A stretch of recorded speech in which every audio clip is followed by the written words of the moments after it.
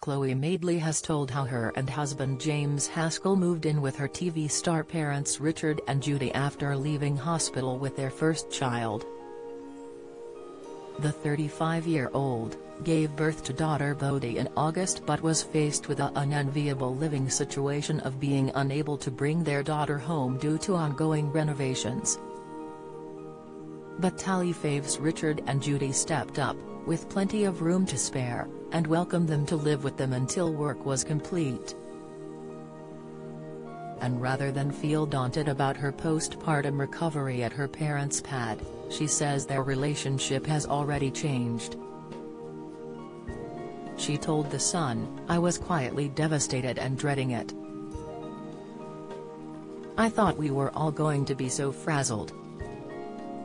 However, Chloe's preconceptions about the temporary living situation proved a positive one, and she says her bond with her family is now better than ever. She added, "There's just been the loveliest family camaraderie between us. My mum and I have never been this close." And proud grandparents Richard and Judy, who were in the industry for 43 years, appearing on Loose Women, Channel 4 and This Morning, were thrilled to share that time with the new family. Chloe, James, and Bodhi are now back in their own newly renovated home, and have given fans an insight into the upgraded interior. On the Instagram page Home Haskell, they shared their new bathroom, which has seen old-fashioned, yellowing tiles ripped out and replaced with a white marble finish, complete with golden taps and accessories. The dated kitchen decor has been entirely redone, giving Chloe the open, clean, white kitchen space she's always wanted.